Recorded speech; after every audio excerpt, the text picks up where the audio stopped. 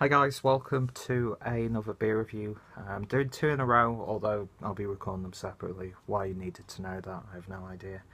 But kicking it off with another beer from Tuol, coming out of Denmark.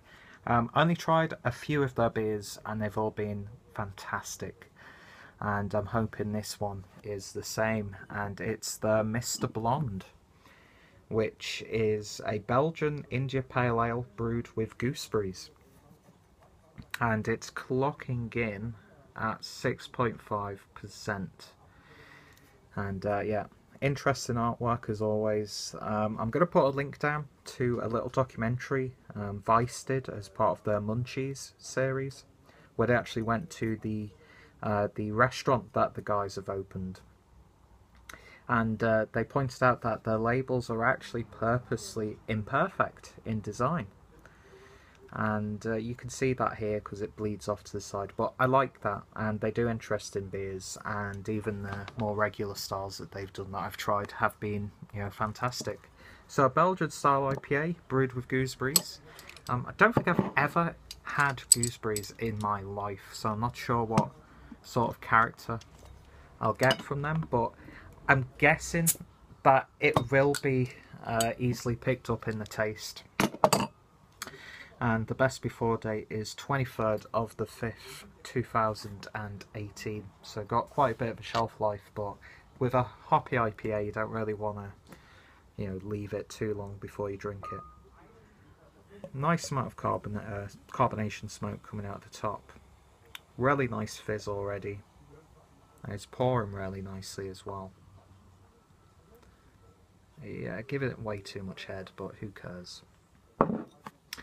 So, beer in a glass, it looks nice so far, always a good start. It's a nice hazy orange. It's got a sort of like a reddy pink, very slight tint to it that sort of differs it from, your regular IPA, but it looks like an IPA. Nice and hazy, nice amount of carbonation streaming up to the top. And already I'm getting like a berry tartness on the aroma, which is backed up really nicely by this really nice hop character. Slight sort of Belgian tones in there as well with the yeast, I'm guessing. But yeah, it's got this earthy berryness, which is almost quite leafy and herby as well. Like I said, I'm not too well versed with gooseberries, as you could probably tell. But yeah, you definitely get that impression of a berry in there, and it smells a lot different to a regular IPA. But yeah, beer poured with about 3 to 4 fingers worth of fluffy white head. That's gone a bit creamy on the top. So anyway, looks good, smells very interesting. Let's see how it tastes. Cheers.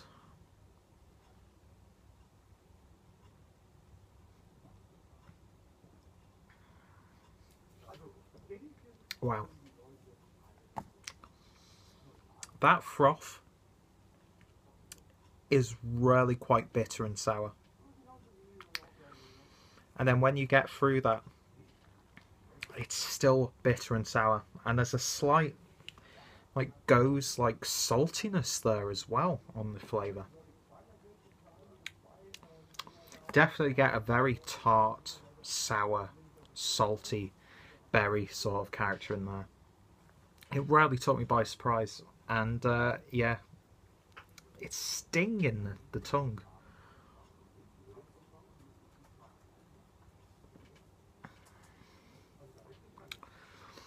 But once you get past that, it's got a nice, slightly sweetish, floral character to it on the taste.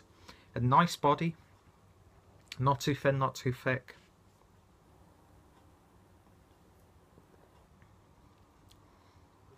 But really tangy, tingly on the tongue. I'm getting a slight IPA sort of flavour there. Not too much. It's definitely it's like a fruit juice, like a berry fruit juice that hasn't been sweetened. Like you've freshly squeezed it. And yeah, I've never tasted gooseberries up to this point, but I could definitely pick up this slight funkiness there. At first it was, it took me back a bit, but when you get used to it, that slight saltiness though, that slight prickliness, it's quite refreshing actually.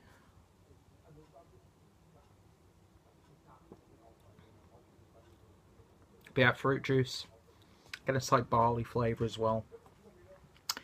It's not for everyone. There are people who will take the first sip of this and be like, what in the name of hell am I drinking? It's got a slight, I don't know, tiny bit heavy on the body on when you drink it actually as it goes down.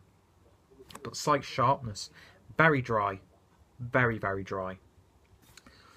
But at the same time, he's salivating, so you want to go in for another drink. And at around 6.5%, is it? Yeah, 6.6% ABV. Not picking up any alcohol at all. I wouldn't expect to.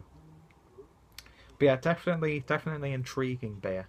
I'm going to unleash it on the better half in a minute, see what she says.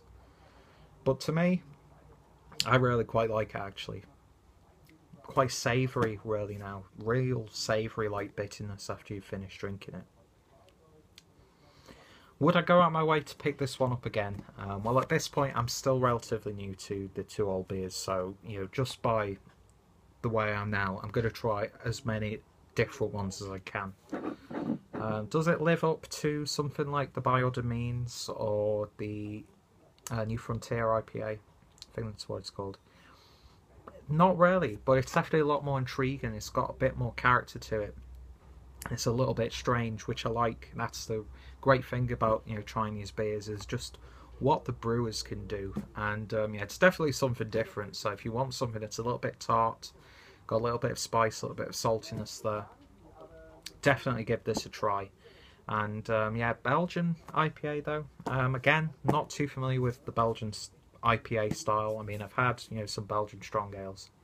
You get that sort of lemony, slightly earthy sharpness, if that's the right word, from like a Belgian strong ale. Very, very slightly. It's just that sourness from, I'm guessing, those gooseberries that is the predominant flavour. Like I said, quite overbearing for some people, but for me, yeah, a very exciting beer indeed. So it's not a 10 out of 10. I won't give it a 9 out of 10, but I'd happily give this beer an 8 out of 10.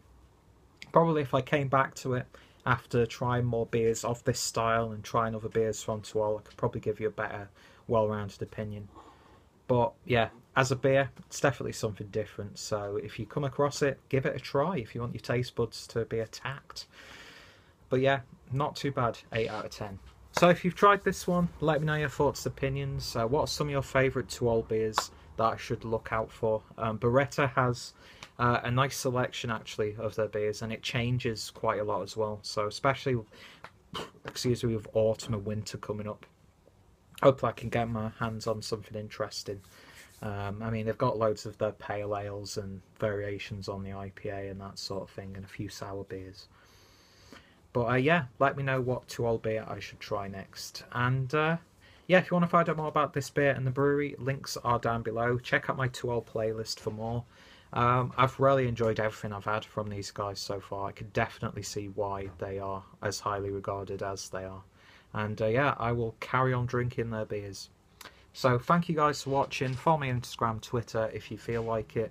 I'm going to put a link down below to a beer tuber thing that I'm involved with over on Blue Nose Beer Reviews channel. Harry, Jonathan Brown from Northern Southern Beer Reviews is there, Gareth Gazgravy from Gravy's Beer Reviews, Craig from Kent Beer Reviews, Dean from Dean's Beer Reviews, and I'm sure there'll be a lot more people joining, even stateside in the future.